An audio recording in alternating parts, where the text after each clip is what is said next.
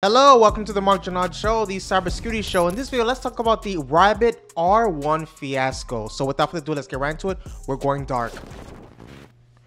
So the team behind Rabbitude, the community-formed reverse engineering project for the Rabbit R1, has revealed finding a security issue with the company's code that leaves user-sensitive information accessible to everyone. In an update posted on the Rabbitude website, the team said it gained access to the Rabbit codebase on May 16th and found, quote-unquote, several critical hard-coded API keys.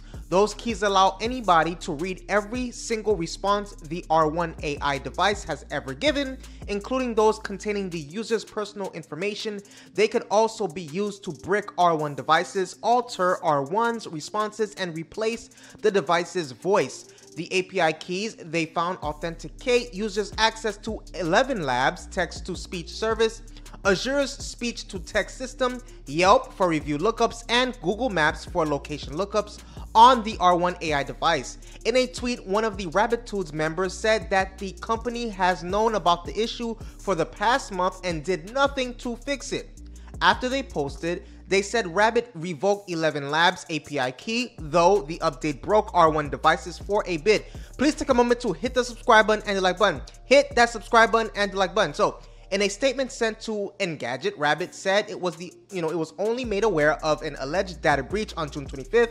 Our security team immediately began investigating it, the company continued. As of right now, we are not aware of any customer data being leaked or any compromise to our systems. If we learn of any other relevant information, we will provide an update once we have more details. It didn't say if it revoked the keys the Rabbitude team said it found in the company's code. Rabbit R1 is a standalone AI assistant device designed by Teenage Engineering. It's meant to help users accomplish certain tasks, right? Like placing food delivery orders, as well as, to quickly look up information like the weather.